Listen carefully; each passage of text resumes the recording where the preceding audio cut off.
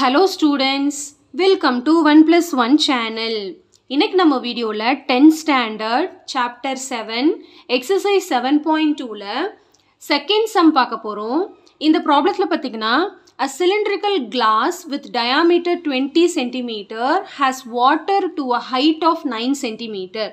அதாவது ஒரு சிலிண்டர் ஷேப்ல ஒரு கிளாஸ் இருக்கு with diameter 20 cm. அதாவது ஒரு சிலிண்டர் ஷேப்ல கிளாஸ் இருக்கு. சரிங்களா? Diameter 20 cm. இதோட டயாமீட்டர் கொடுத்துட்டாங்க 20 cm. ஓகேவா? இதோட டயாமீட்டர் வந்து 20 cm.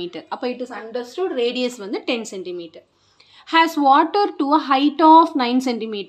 அதாவது 9 cm அளவுல தான் வாட்டர் இருக்கா. இந்த சிலிண்டரோட ஹைட்டு 9 cm நம்ம எடுத்துக்க முடியாது. அந்த வாட்டரோட ஹைட்டு 9 cm. சிலிண்டரோட ஹைட்டு தெரியாது. சரிங்களா? இப்போ வாட்டர் ஃபுல்லாகவும் இருக்கலாம், இல்லை பாதியும் இருக்கலாம், எப்படி வேணாலும் இருக்கலாம். அதை பற்றி கொஷனில் சொல்லலை. ஹைட் ஆஃப் த வாட்டர் தான் 9 cm கொடுத்துருக்காங்க. நல்லா கேர்ஃபுல்லாக தெரிஞ்சுக்கோங்க. சிலிண்டரோட ஹைட்டு 9 cm கிடையாது இந்த சம்மில். வாட்டரோட ஹைட்டு தான் 9 cm. Level of the water. Okay, அடுத்து என்ன சொல்லியிருக்காங்கன்னா a small cylindrical metal of radius. மறுபடியும் ஒரு small cylindrical metal of radius. இதை விட சின்னதாக ஒரு சிலிண்டரை small cylindrical metal of radius 5 cm. இது மெட்டலோட ரேடியஸ் வந்து 5 cm. சரிங்களா? இது வந்து சிலிண்டர், இது வந்து மெட்டல்னு எடுத்துக்கலாம். ஓகேவா? இதோட ரேடியஸ் வந்து 5 cm அண்ட் ஹைட் 14 cm. இந்த சிலிண்டரோட ஹைட்டு கொடுத்துட்டாங்க 4 cm. இந்த சிலிண்டரோட ஹைட்டு கொடுத்துட்டாங்க. இப்போ ரெண்டு ரேடியஸ் ரெண்டு ஹைட்டெலாம் இருக்கிறதுலாம் நம்ம டிஃப்ரெண்ட் பண்ணுறதுக்காக இது R1 இது R2ன்னு எடுத்துக்க போகிறோம். இதோட ஹைட் H1 இதோட ஹைட் H2ன்னு எடுத்துக்க போகிறோம். சரிங்களா? ஆனால் இதோட ஹைட் கொடுக்கல. ஓகே, நெக்ஸ்ட் இப்போ என்ன சொல்லியிருக்காங்க, metal of radius 5 cm and height 4 cm is இமர்ஸ்டு completely. அதாவது இந்த cylindrical கிளாஸ்க்குள்ள small cylindrical metal of radius 5 cm and height 4 cm is இமர்ஸ்டு completely. இதை தூக்கி இதுக்குள்ளே போடுறாங்களாம். இந்த சிலிண்டர் இருக்குல்ல, அந்த மெட்டலை தூக்கி இந்த கிளாஸ்க்குள்ளே போடுறாங்க, இப்படி ட்ராப் பண்ணுறாங்க.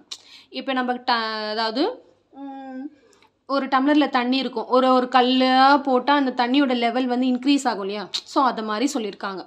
இந்த சிலிண்டர் வந்து இதுக்குள்ளே போடுறாங்க. Calculate rice of the water இந்த கிளாஸ். அதாவது எவ்வளோ வாட்டர் வந்து ரைஸ் ஆகிருக்குன்னு நம்ம கண்டுபிடிக்கணும். அவ்வளோதான் கான்செப்ட். புரியுதுங்களா? அப்போ இட் இஸ் அண்டர்ஸ்டுட். இதோட கான்செப்ட் என்ன புரியுதுன்னு பார்த்தீங்கன்னா, இந்த மெட்டலோட வால்யூம் தான் அந்த வாட்டர் ரைஸோட வால்யூம். கரெக்டுங்களா? இந்த சிலிண்டரில் வாட்டர் எவ்வளோ அதிகரிக்குதோ அதுதான் மெட்டலோட வால்யூம்.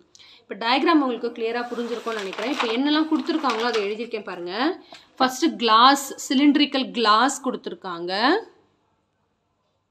அடுத்து வந்து மெட்டல் சொல்லியிருக்காங்க. இதோட டயாமீட்டர் வந்து 20 cm கொடுத்துருக்காங்க. ஸோ அதை நம்ம 2ஆல் டிவைட் பண்ணி 10 cm எடுத்திருக்கோம். மெட்டலோட ரேடியஸும் கொடுத்துட்டாங்க, ஹைட்டும் கொடுத்துட்டாங்க. டிஃப்ரென்ஷியேட் பண்ணுறதுக்காக நான் R1 R2 இதோட ஹைட்டை H2ன்னு எடுத்திருக்கேன். இப்போ ஹைட் ஆஃப் த வாட்டர் வந்து 9 cm கொடுத்துருக்காங்க.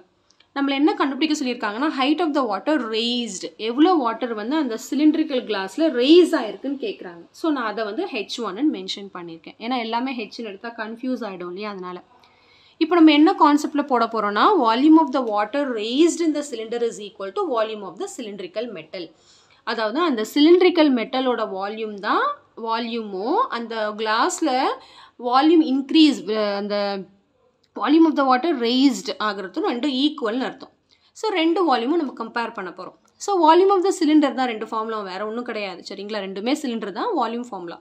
ஸோ ரெண்டுமே πr²h πr²h. ஸோ டிஃப்ரென்ஷியேட் பண்ணுறதுக்காக R1 H1 R2 H2ன்னு எடுத்திருக்கேன். இப்போ பை ரெண்டு பக்கமும் கேன்சல் பண்ணிடலாம். ஏன்னா ஈக்குவல் டு இருக்கு இல்லையா? ரெண்டுமே ஈக்குவலாக இருக்கும்போது கேன்சல் பண்ணிடலாம். இப்போ R1 எல்லாத்தையும் நம்ம சப்ஸ்டியூட் பண்ண போகிறோம். 10² × H1. அடுத்து R2 பார்த்தீங்கன்னா 5² × 4. இப்போ 10² பார்த்தீங்கன்னா 100 × H1. 5² பார்த்தீங்கன்னா 25 × 4. இப்போ 25 × 4 பார்த்தீங்கன்னா 100. நமக்கு இங்கே தெரிஞ்சது 100 கேன்சல் பண்ணிடலாம். H1 வந்து 1 cm. எப்போ இந்த மாதிரி கேன்சல் பண்ணலான்னா ரெண்டு பக்கமுமே மல்டிப்ளிகேஷனாக இருக்கணும், அப்போ தான் கேன்சல் பண்ணணும். இப்போ 100 + H1 = 100 + H1 இப்படின்னு இருக்கும்போது 100 கேன்சல் பண்ணக்கூடாது, தப்பு. இன்டூன்னு இருந்தால் தான் கேன்சல் பண்ணணும். அடிஷன் சப்ராக்ஷனில் கேன்சல் பண்ணக்கூடாது. சரிங்களா? So height of the water raised எவ்வளோன்னு பார்த்தீங்கன்னா 1 cm. ஏன்னா இங்கே தான் கேன்சல் ஆகிடுச்சு இல்லையா? மீதி 1 இருக்குன்னு அர்த்தம். 100 1s are 100.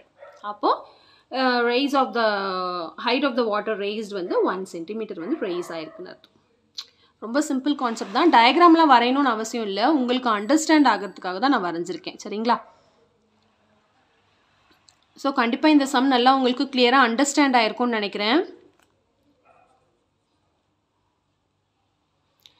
So thank you so much for watching, students. Bye bye.